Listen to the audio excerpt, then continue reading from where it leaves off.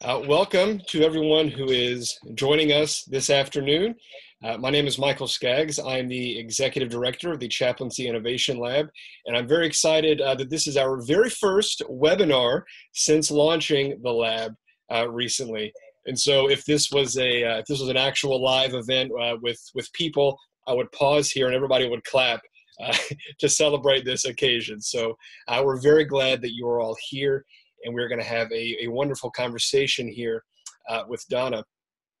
Reverend Donna Mote is the Missioner for Engagement and Innovation in the Episcopal Diocese of Atlanta, but more importantly for our purposes, she is the chaplain to Atlanta's Hartsfield-Jackson International Airport, the busiest airport in the world, which I guess you could say makes you the busiest chaplain in the world by some connection. But in any case, thank you very much for joining us this afternoon, Donna. Thank you. It's a pleasure to be with you. So we'll start with a really easy question. Tell us how you have ended up doing what you're doing today. Well, there's some longer versions of an answer to that, and there's some much shorter versions. I think the easiest version is to say airports have been important in my life, across my life, and that's the first part of a short answer. And the second part of a short answer is my bishop asked what I wanted to do in addition to teaching, and I said I wanted to be at the airport. So two lessons there. I think one is for the second part, always be ready when somebody asks you what you want to do, especially if they're in a position to help you make it happen, because he was. And to the first part, would you put that first image up that we were just talking about? Parker Palmer tells us we should let our life speak. And when he says that, he's saying pay attention to the stuff that keeps cropping up across your life, right? So this is my first ATL memory. I am the smaller person in that image, presenting. I'm 2 years old here, and I'm presenting my grandmother with a bouquet of roses as she came back from her first trip to Asia. This is 1966. So from a very early age, I have had significant experiences in Atlanta Airport. So that's the old 1961 terminal, which was pulled down to make way for the current domestic terminal. But when I think about that image, I think about everything that's going on there. So what you can't see in that photo is that my mom and her sisters and my 3 siblings and all my 8 cousins and I are all there to welcome grandmother home. And I was carried through the terminal by my brother. And then because I was the youngest grandchild at the time, I was given this ritual role of going to meet the grandmother, and she'd been gone for a while, and I'm only 2, so I didn't quite remember who she was. That's why I'm looking at my mom like, are you sure this is my grandmother? But anyway, I think it's helpful sometimes to realize that some things that really call to us, that are a really good fit for us, have been part of our lives for a long time. So that's my very first ATL memory there with my grandmother. I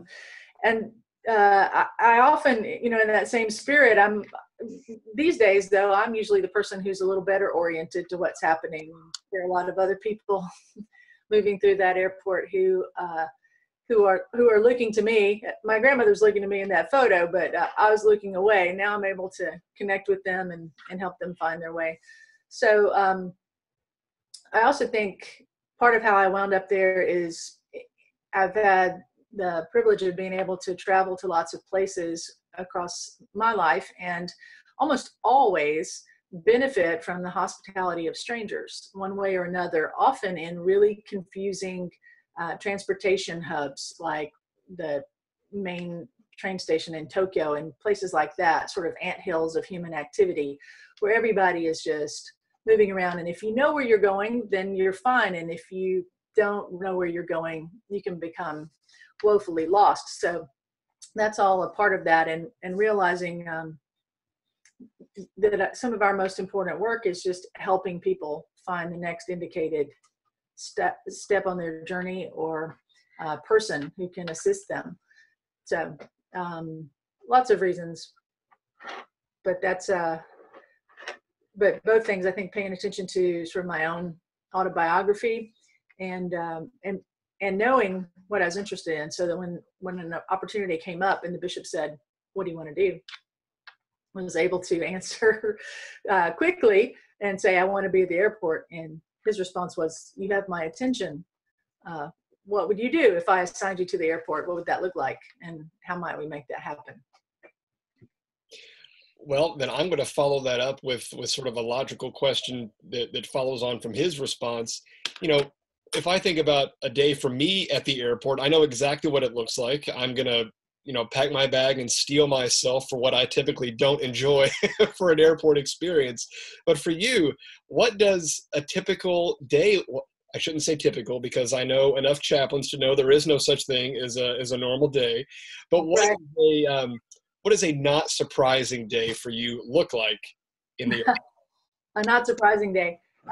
Well, what I'm doing on any given day varies by the day. On Mondays and Thursdays, I accompany military remains. And so on those days, my schedule is set by the schedule of when the remains are due to arrive at ATL and when they're scheduled to depart, because I'm the escort of the military escort traveling with the remains on those days.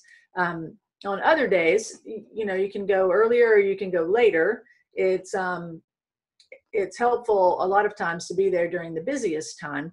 And on a day like that, I tend to check in, see what other colleagues are around, see if anybody has encountered anything since the previous day that needs further attention. And then a good thing to do is to look at the departure boards for the longest delays, because nobody will be happy as a rule when flights are delayed, but there often are some people who are in serious distress because of the delay. They're missing a funeral and it's the only flight to that city, for example. There's no way to rebook, and so there are a lot of ways to then further our relationship as chaplains with the airport's more than 63,000 employees. And one way to do that is to go to those gates where there are delays and check in with the gate agent and say, have you noticed anybody who's in a particularly distressed way on account of this flight delay, and then check in with them. And so utilize them as a resource and help reinforce that we are there to help them as employees, as well as to assist them in their work assisting passengers. So a typical day, though, as you say, most chaplains don't have very typical days, which is why it's a great job for people who like having a different routine, and it's a terrible job for people who need to have the same thing day after day after day. So typically I will interact with a lot of passengers, a lot of employees, especially on Mondays and Thursdays with service members, and then we're there to respond to any urgent or emergent situation that may happen. Thankfully, those things don't happen too often, but it's safe to say that everything that happens outside the airport also happens inside the airport. It just doesn't usually make the news. So we're there to be of assistance insofar as possible with those different demographics and with those different kinds of situations that arise. Obviously, their sort of immediate needs are going to be different if we talk about passengers versus employees of the airport. But Right. how do you find your ministry being different from one to the other?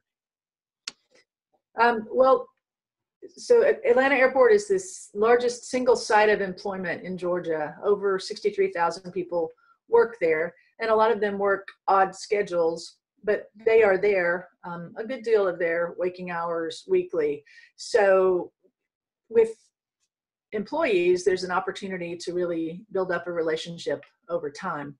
And I think that's a parallel between airport chaplaincy and various types of healthcare chaplaincy, where the staff are there, and then in this case, the airport, the passengers are analogous with patients, who generally, like patients in a hospital, generally speaking, passengers in an airport want to be there as short an interval as possible. And many people hate the airport even more than some people hate the hospital. So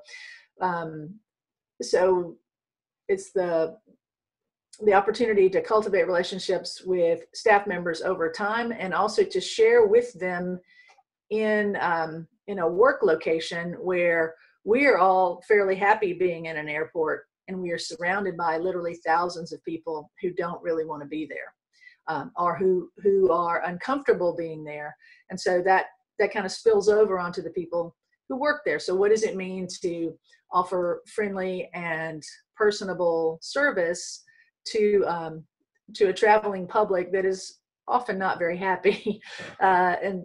So to bond with those employees, and they work all over the place, right? The Atlanta airport is 4,700 acres, and the buildings of the terminals and concourses themselves occupy almost 10 million indoor square feet.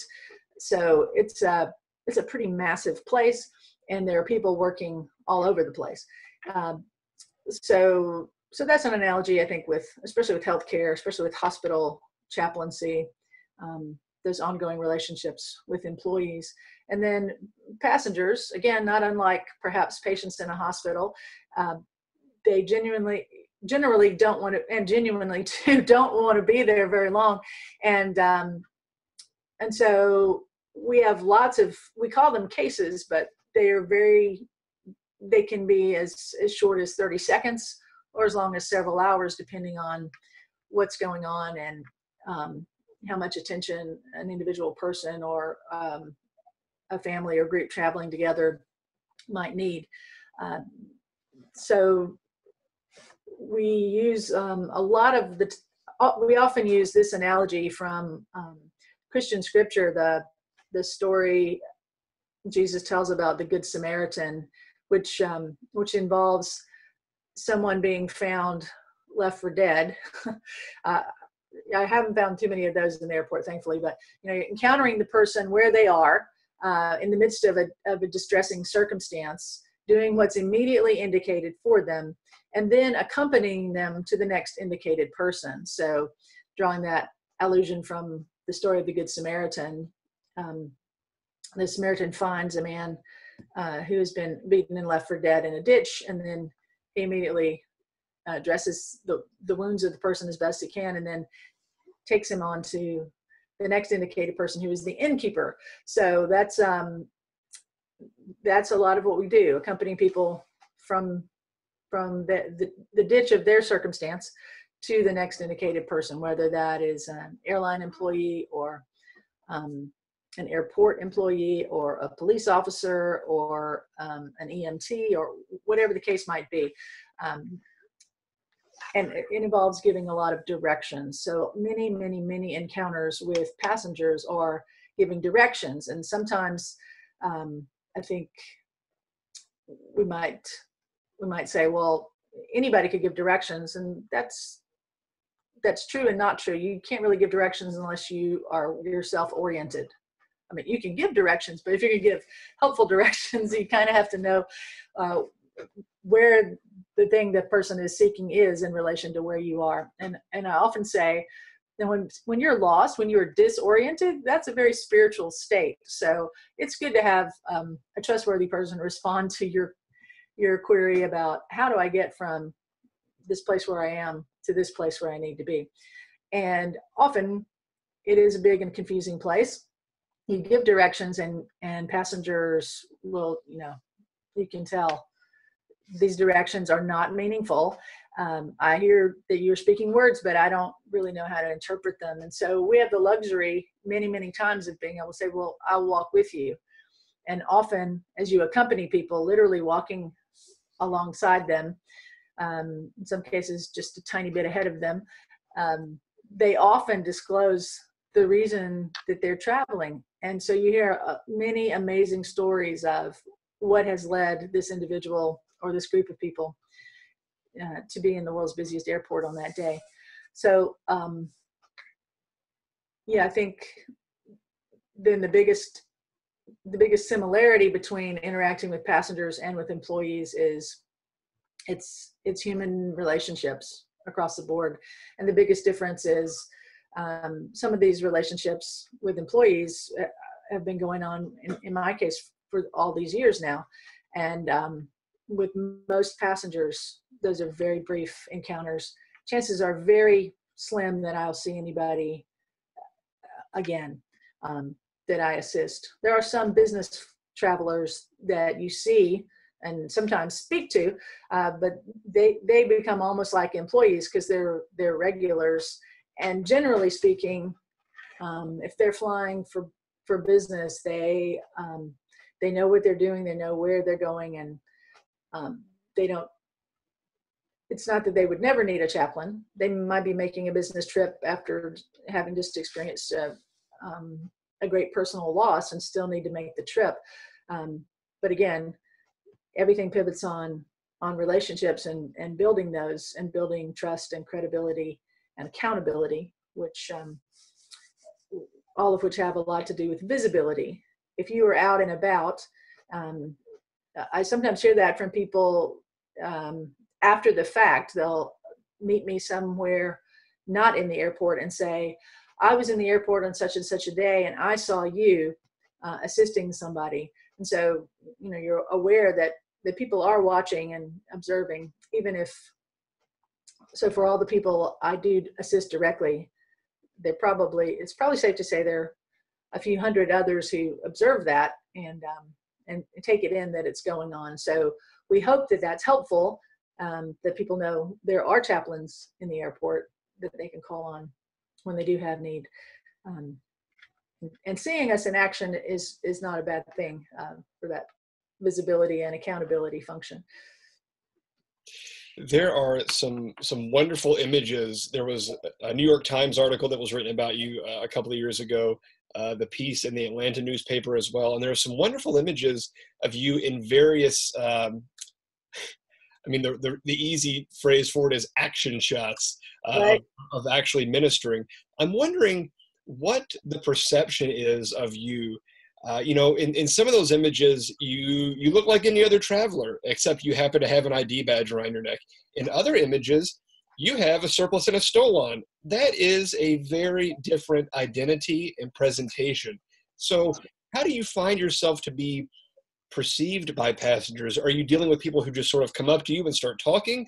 Is there any sort of confrontation that happens? What does that look like? Well, sometimes I would say there's a confrontation, but it's usually almost always a positive one. So I deliberately wore, for our conversation today, what I usually wear at the airport. So this is kind of my uniform, to wear a black clerical shirt and black slacks. And it's a good place to be a person who's part of a tradition that has clergy in uniform, if you will, as a uniformed service. So this uniform is recognizable as a uniform by many people, even if they don't know what uniform it is. And that's a good thing, because everybody who works inside the secure area at ATL wears a uniform. So that actually helps the credibility. A lot of people don't know what this uniform means, and a lot of people don't know what a chaplain is. So frequently the encounter begins with, do you work here? Yes. Can you help me? I'll do my best. I'm going to step out of the frame for just a minute and put on the other part of my uniform. I can assure everybody in the webinar that this is my uniform. There is no change that's going to happen. This is what I wear every day. No wardrobe change. So a few months ago at an airport, not in Atlanta, there was an incident involving, or there was an accident on a tarmac, which led to an injury of an airport employee. Again, another airport, not Atlanta. And so in response to that, all airports in the U.S. now require that all personnel of the airport who will have occasion to go down to what's called the apron level, so the aircraft level, the tarmac level, must wear for those occasions high visibility clothing. So when I am accompanying military remains, I've been wearing a high visibility vest on most of those days for most of those encounters for a couple years. But now all airport chaplains, along with other airport employees, should be wearing these things. So this is our new vest. And so I have my name tag here, and I also at the airport wear my security badge. So I think that we as a chaplaincy are becoming more visible. We also have these new caps, which are increase our visibility. I'm not going to put it on now, but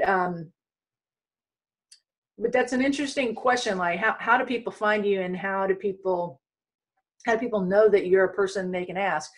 The reality is, what I witness when I'm a passenger or when I'm there on duty as a chaplain is that lots of people will ask just about anybody they can flag down when they have a question. You know, do you know where this is? Can you tell me this or that or the other? And so people are glad to get input from somebody who knows the information that they want. And generally, I said that most of these are confrontations of a positive sort. Occasionally there is one of a negative sort when somebody is really at their wit's end. It doesn't have anything to do with me or any other chaplain, but a lot of people really are exasperated as passengers, and so that level of frustration really comes out. Airline employees are trained to just maintain and not get riled up in response to a passenger who may be very agitated. And that's another thing that we share with those employees as people serving in the airport. And then it's something that I hope as chaplains we can demonstrate, maybe with an even greater level of equanimity. What does it mean to hold that space and be responsive, not reactive, right? That's a big part of the chaplain's task in many, many contexts of chaplaincy. How can we respond without reacting, and how can we give personalized and personable attention and service to people who may be taking themselves all kinds of things personally, which don't really have anything to do with them. A classic in the airport is a last-minute gate change. So many people take that personally. They changed my gate, and you internally you think, yes, and they changed the gate of all the 300 other people who will be on board your flight too. And you do have time to get there. But just experiencing as a personal affront, a logistical change that really is not in fact intended at them personally. But that's kind of the nature of air travel in our particular historical moment. And I think maybe especially at a place like ATL. So, there are over 300 gates. There are over 2,500 daily takeoffs and landings. So there are bound to be gate changes when there are weather delays and mechanical issues and other things like that. But most people experience the airport as passengers in almost like a gauntlet to be run through, right? And so first they have to get to the airport if they're originating their flight there. And a lot of people are kind of at their wit's end when they arrive at the terminal. So even before they go through security, and then that rattles a lot of people, the security process. And so then if on top of all of that, their gate changes or something like that, then they tend to have an outsized reaction. So most of my training has been that we ought not to make assumptions. And I think that's a good rule, but I think there are sometimes assumptions we can safely make as general guidelines for certain contexts. And so one of the assumptions I make is that everybody inside the terminal and concourse buildings of Hartsfield-Jackson Atlanta International Airport is probably not at their personal best. I just make that assumption, and then I try and lower my expectations. So it shouldn't be surprising if I need to give directions more than one time to the same person, even if I'm giving them very slowly, very clearly, very simply. People are in a state of agitation. They are not at their personal best, and I find if I lower my expectations and meet people where they are, then I can be of much more benefit and service to a greater number of people. It's easy when you're familiar with a place, right, to kind of have a little bit of an attitude like, oh, that's easy, it's right down there. Well, I never give directions by saying it's easy. Never do that, because that just sets people up to become even more agitated if they already feel confused. They don't want you to tell them it's easy, because they're already either anxious and or embarrassed that they haven't figured it out yet. So more than once somebody said to me something like this: I am not a stupid person, but I cannot do X, or I cannot find Y. And so the first thing I do is affirm that and say, I believe you are not a stupid person. I believe that. Maybe I can help you figure out what it is that you're looking for. So I think people really do personalize all kinds of things, and that does make them act in sort of anxious and fretful kinds of ways. I had another question in mind, but we're starting to get some questions from the attendees that are getting at some of the same issues. So I want to turn it over to them. Right. And one of the questions that has come in is really interesting. And that is, how do you create a private space in a ministry that is highly visible and out in the open? There are 1,000 people coming down this concourse, and yet you may need to have a private moment with one person. How does that happen?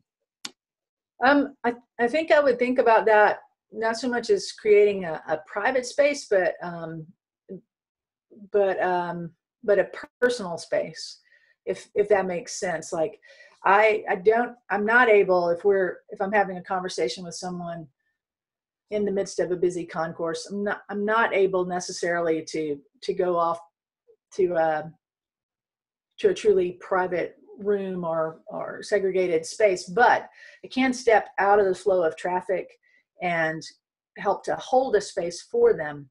ATL is a really busy public and mundane space, is like a lot of other contexts, I think, where chaplaincy happens.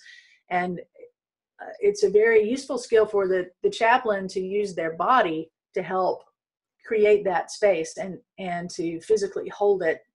I don't know how well you can see me, but I'm sitting here at my desk and I've got my palms up, and that's a posture that I try to use a lot in the airport, to not have anything in my hands.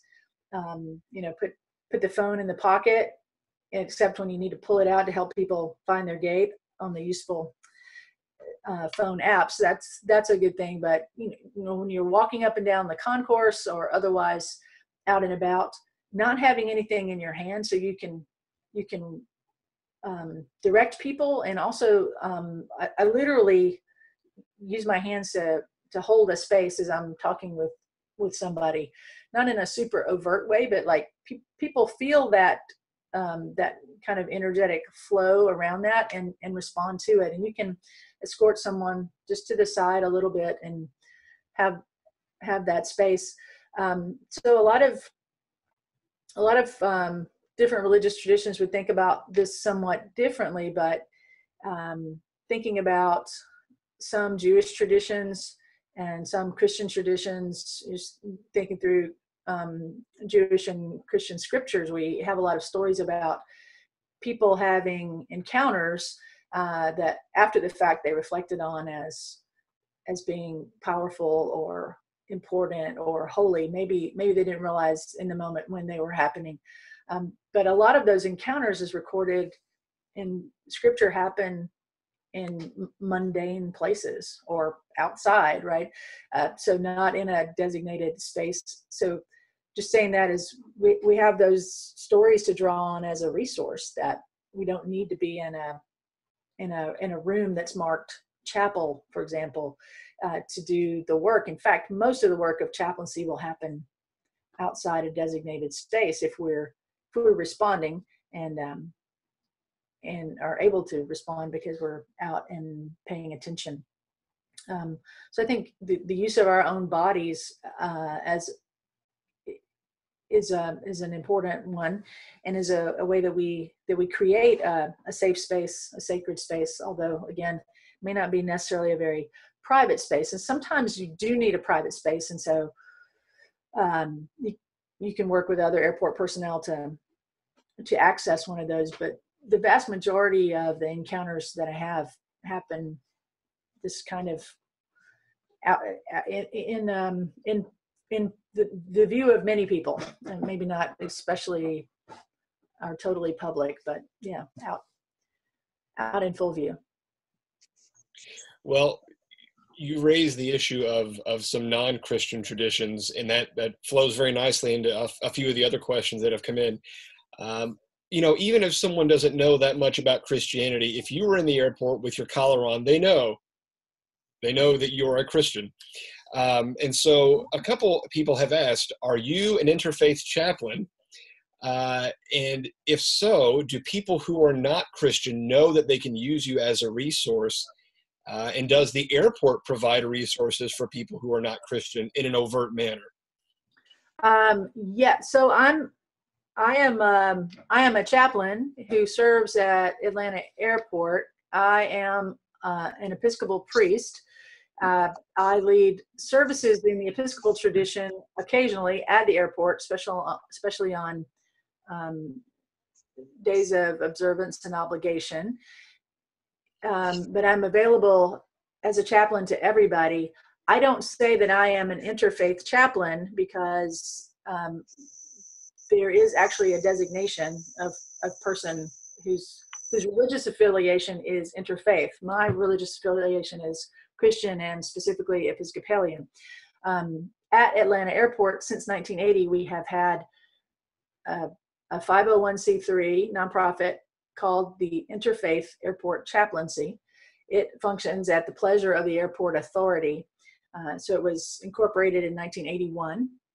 And currently we have Christians, Jews, and Muslims serving as chaplains within the Interfaith Airport Chaplaincy. And there's certainly room for chaplains of other traditions, and potentially for a person or people who identify as interfaith chaplains, though we've not had anybody who has that training and that orientation, to my knowledge, to express interest in affiliating and becoming a chaplain of the Interfaith Airport Chaplaincy at ATL. So in some ways, the way we do airport chaplaincy is a little bit similar to how military chaplaincies function in our branches of service in the U.S. That is, you're available to everybody. You have the designation chaplain, so you're there for anybody and everybody of any tradition or no affiliation or tradition in particular, or even at all. So sort of generally, here I am as a chaplain. And then specifically, those of us who are ordained in our own traditions have use of the chapels to schedule services and so on, and to offer services of our traditions at designated times in the designated chapel spaces. And there are 3 of those at ATL. And then I think thirdly is a lot of the work of a chaplain, regardless of his or her or their tradition, is to connect people who are from a different tradition who need a chaplain of their own tradition, right? I know how to easily connect with multiple rabbis, with multiple imams, and so on, if there are people from other traditions who need a chaplain of their own tradition to meet their particular needs. So that's the third function, is helping to make those connections. and but being generally available for everybody, leading services or offering, in the case of my tradition, we would say offering certain sacraments to those who want them, and making sure that whatever we offer and the manner in which we offer it, that there's absolutely no coercion whatsoever for any of those people, whether passengers or employees.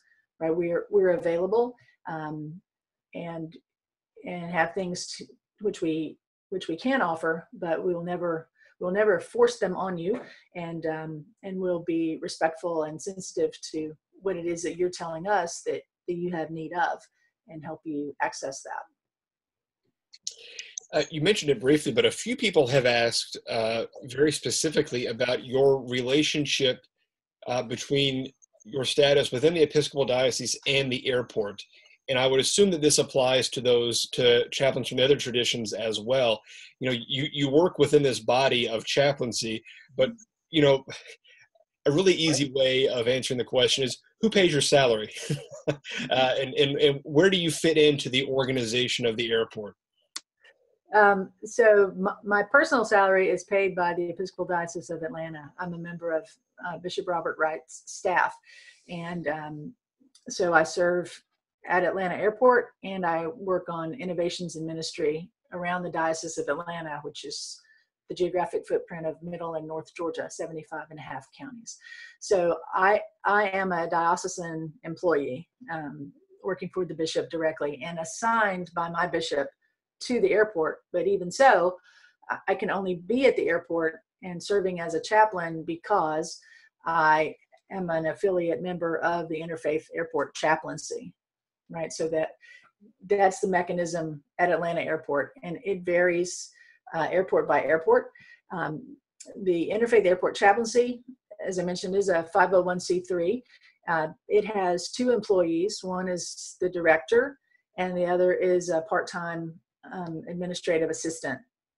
So the nonprofit itself only has those two employees, and the chaplain director, executive director, makes sure that everybody's informed about the policies of the chaplaincy and of the airport as they interface. We have to, in order to serve as a chaplain, we all of us who are part of the Interfaith Airport Chaplaincy serve at the pleasure of the Airport Authority, which is the City of Atlanta Department of Aviation, which actually owns the airport.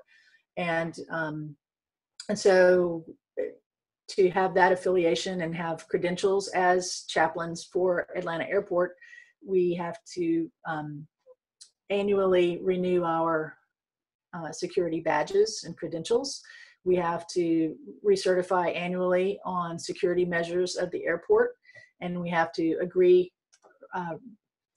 or reaffirm annually that we will abide within those security measures, and that we'll abide by all municipal regulations as well as state and federal ones that obtain to the airport. So as we know is true generally, but sometimes people forget, there's no constitutional right to practice chaplaincy, right?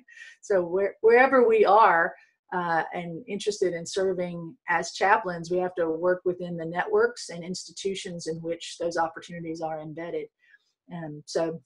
And an airport is one of those places where you definitely are aware there are all different kinds of agencies and competing jurisdictions and so on, and we have to work within the strictures and confines of all of those things, and be respectful of the fact that other people are also embedded in those structures and trying to do their jobs. So I don't know if I answered all those pieces. So I am an employee of the Episcopal Diocese of Atlanta. The Interfaith Airport Chaplaincy does have two employees. I'm not one of those. What else? I would make this designation. So the chaplaincy our chaplaincy, which is a nonprofit, has two employees. And then some of us, like me, some of the chaplains are assigned by our respective religious bodies. So I'm assigned there by Bishop Wright to spend some of my working hours weekly. And then others of us are straight up volunteers. So I'm not the only Episcopalian who's there. My colleague Barbara Pendergrass is there weekly, and she is a board certified chaplain endorsed by the Episcopal Church, and volunteers a day a week at ATL. So other people who are assigned include 2 Roman Catholic priests and some Roman Catholic deacons assigned by the Archdiocese of Atlanta. And Salvation Army usually has an officer assigned there. And I was trying to think if there are other bodies with official assignments. I think otherwise everybody is a volunteer. So we have different layers and levels of accountability. We have lay and ordained people from multiple traditions. One of the founding purposes of the Chaplaincy Innovation Lab is to figure out where there are lines of commonality between chaplaincy in various sectors. Right. And anyone who knows, chaplains in different sectors will tell you that the credentialing, the training, the continuing ed that's required for chaplains in different sectors can vary wildly. In some settings, chaplaincy is very, very narrowly defined. You have to have X, Y, Z credentials. You have to do this training. You have to do this continuing education. What does that look like for airport chaplaincy? Is there anything specific that has to be done? Do you do any sort of continuing ed? What does the professional development look like basically for an airport chaplain? I think that varies a lot by airport. There are some commonalities. I think increasingly there's an awareness that across airports in the U.S. and internationally that we want airport chaplains to be professional, for sure. That doesn't mean to be paid. But to be professionalism and professionalization. So encouraging people to extend the current levels of their training so they might do an even better job, and just trying to encourage everybody to think about what are the best practices of chaplaincy in terms of airport contexts. Depending on the airport, you have more or less opportunities, right? Not every airport has a has a corps of chaplains or a chaplaincy. Some airports are not open to that because they're afraid of basically church-state separation issues, and they're afraid that they wouldn't be able to adequately provide for the spiritual and religious needs of people of every religious tradition, and consequently won't allow a chaplaincy at all for fear of not being able to do it adequately well. There are a number of airports that will have a designated chapel or reflection room, meditation room. These spaces are called by a variety of names. They may have a space like that, but they won't allow chaplains to function in the airport. So it really is a mixed bag across the United States, and it's also true internationally. So as airport chaplains, it's not required that you be a member of this international body, but a number of us who serve as chaplains at ATL are also members of the IACAC, just in case everybody was running short on alphabet soup.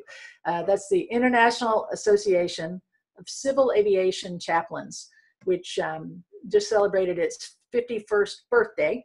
And so that has been a really helpful organization for me. And I do part of my continuing ed every year by attending the conference of that body, the IACAC. And it's really helpful to meet airport chaplain colleagues literally from around the world who are working in similar yet distinctive contexts and dealing with many of the same issues. And so civil aviation worldwide has many more things in common in its various locations than different. I think there certainly are local differences and local ordinances and restrictions and opportunities for access and so on. But it's a really great opportunity to think together each year, and then to build a network, get to know one another for those 4 or 5 days each year, and then do our work together across borders.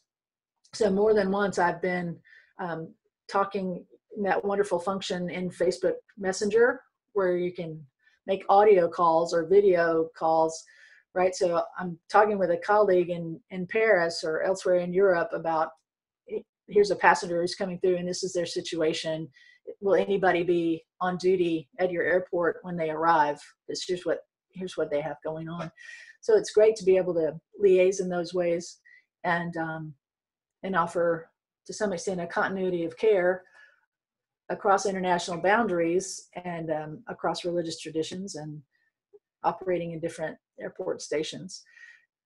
It's we have a growing consensus within that organization that the people who best know the credentialing that airport chaplains need are probably airport chaplains. And so that body is thinking about, could we make a comprehensive and coherent set of expectations, and then could we assist people in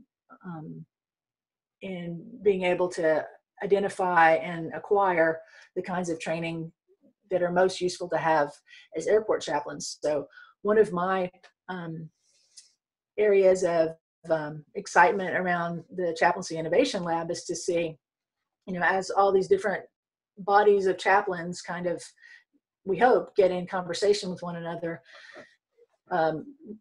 are there, in fact, best practices of chaplaincy that really obtain across the board, pretty much regardless of type of chaplaincy or context of chaplaincy? And then, and what are those, and how can we help one another learn more about them and better actualize them? And then what are the distinctives for all the different types of chaplaincy? I mentioned already parallels between healthcare, or at least hospital chaplaincy and airport chaplaincy, and also to some extent military chaplaincy. And another parallel that I find fairly often is, without putting too fine a point on it, is between airport chaplaincy and prison and jail chaplaincy. In that, if you will, and I'm not saying this jokingly, but in order to fly, you have to, as a passenger, you give up certain rights and you enter a space that's being surveilled, and in which most people don't read the fine print on their contract for carriage, right? But it's in your airline ticket somewhere available to you, probably somewhere online, and something that you didn't read, but you've agreed, like, I recognize that I'm subject to search at any time, right? So in a certain sense, everybody who's inside the secure area, certainly the passengers, but also the employees, are incarcerated, right? However briefly, in those spaces, and people act differently in those kinds of spaces. So I think prison chaplains and airport chaplains and military chaplains have a lot to learn from one another about what does it mean to have situations where you have officers and inmates, and officers and enlisted, and officers or employees, and the general public, who's no longer the general public, who's now the surveilled public. So those kinds of things we might learn from one another about how best to be available and be of service in those situations. I'm mindful of the clock here, so I want to ask you one final question from the attendees, but I think that it's going to hit on a lot of the issues that everyone's been getting at, and it's a little bit of a curveball, but not much. Okay. And that is, some of the things you have described could be accomplished by a social worker. So why does ATL have a chaplain and not a social worker? That is a good question. I think there's something historically about the role of chaplain that has that has some credibility still with enough demographics that to identify a spiritual and emotional caregiver as a chaplain helps get things done. I'll illustrate with a brief story. About 5 years ago, there was a problem on Concourse C, I believe it was, and there are 5 fire stations at ATL, and so firefighters from the nearest station were called, and they came and they addressed the situation.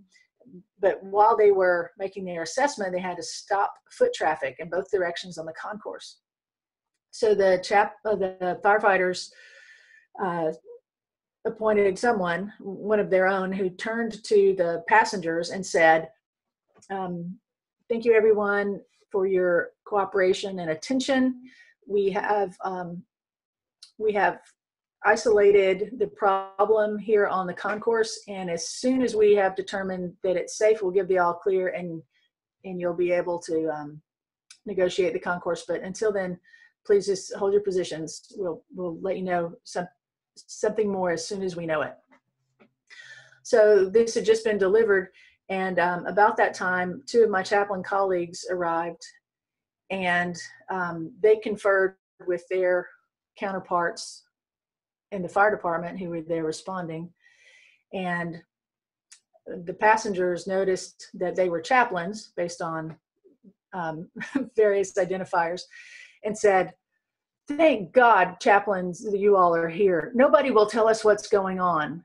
And so one of my colleagues turned to them and said, "Well, the fire department has responded, and they are trying to isolate the problem. And as soon as they are sure that everything is all right, they'll give the all clear, and you'll be able to move freely about the concourse again. But until then, just please stay where you are.